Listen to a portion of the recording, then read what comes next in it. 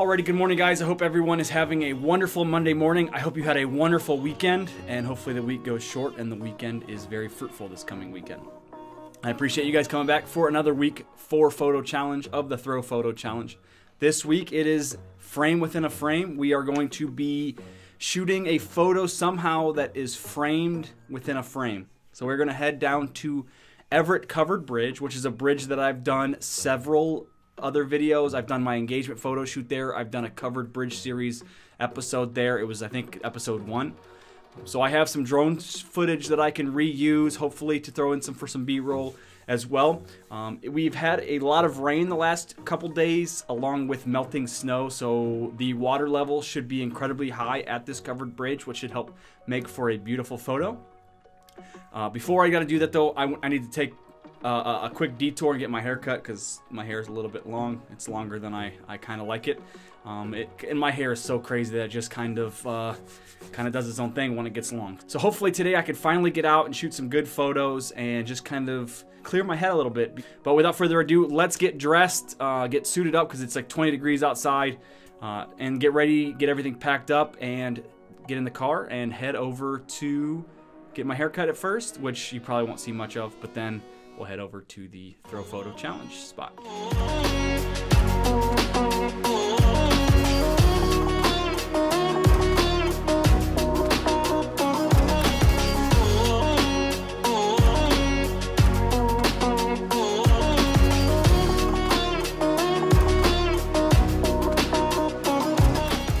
Okay guys, just got done getting my hair cut, and I probably should have mentioned to you guys, I did get a new vehicle. So in the past I had been looking at getting a new vehicle, but the amount of miles I was putting on in a week was just, it wasn't worth spending a ton of money on a new vehicle to be putting 1,500 miles a week. You know, if you do the math, that's roughly 70,000 miles a year on a vehicle. So I used the Pilot as like just a vehicle to get me back and forth from all that driving. But now that I've kind of solidified myself in Akron, it was time to get a new vehicle. So I did invest myself into a 2018 Ford F-150. I bought the thing with 5 miles on it. It was pretty cool.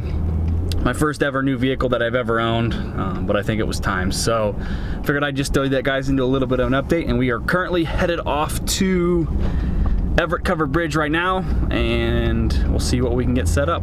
I got both GoPros with me, so hopefully I'm gonna wear on my chest. I'm gonna wear English there, Derek. I'm gonna wear one on my chest, and I'm gonna put one on the hot shoe of the camera, and the one on my chest is where I'm gonna put the microphone. So hopefully we get some good audio and some decent angles of what I'm seeing versus what the camera is seeing, and we'll see how it goes.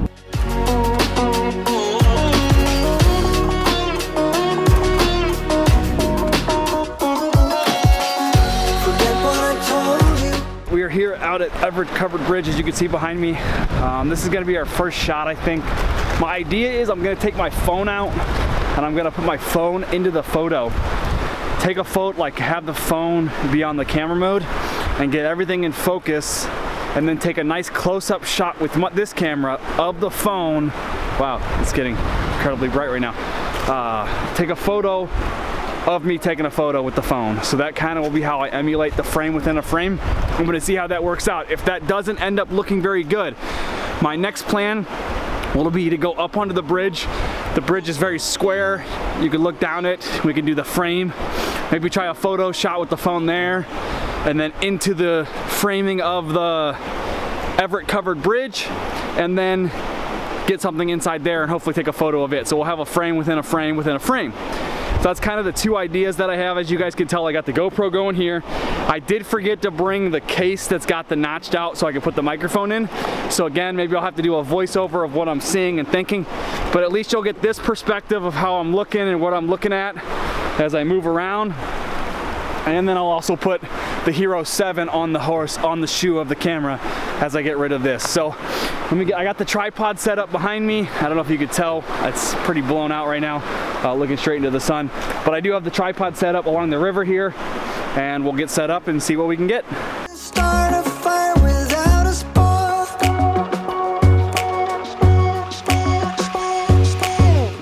Forget what I told you,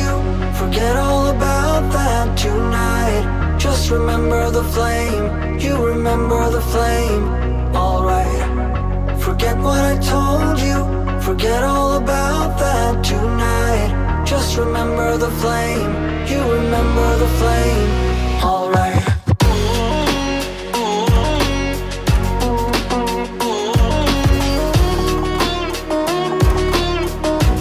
Okay, well, we are finally finished up wrapping up. I did some filming and some B-roll, got all that done, got the photos that I think should turn out pretty decent for the frame within a frame at this gorgeous location of Everett Covered Bridge here in Richfield, Ohio. Let's go ahead and get back into the car, head home, put these photos into Lightroom, and see if we can decide which one we like the best. All the blame, but I'm moving on. I just have to make sure that you know. Well, I am back here in the studio. It was cold drive home, but we are finally got all the photos edited. I brought really the three main photos back into Photoshop and Lightroom. The one from down by the river, the one from in front of the bridge, and then the one where I shot through the bridge in myself. Basically what I found out was the one where I tried running really quickly to the other side of the bridge, turning around, taking a photo, just didn't turn out right. You know, it was a wide angle lens. We were shooting pretty far distance. I just didn't come out as sharp as I would have liked.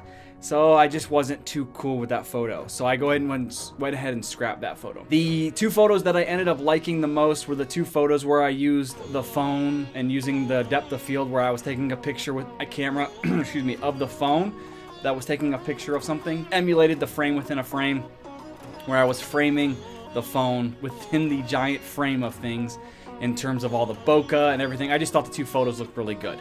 I'm gonna go ahead and throw both photos up here on the screen right now. I went ahead and went with the river shot. I thought that had the most, I thought the picture within the phone was better than just the regular bridge, although I did kind of like both photos.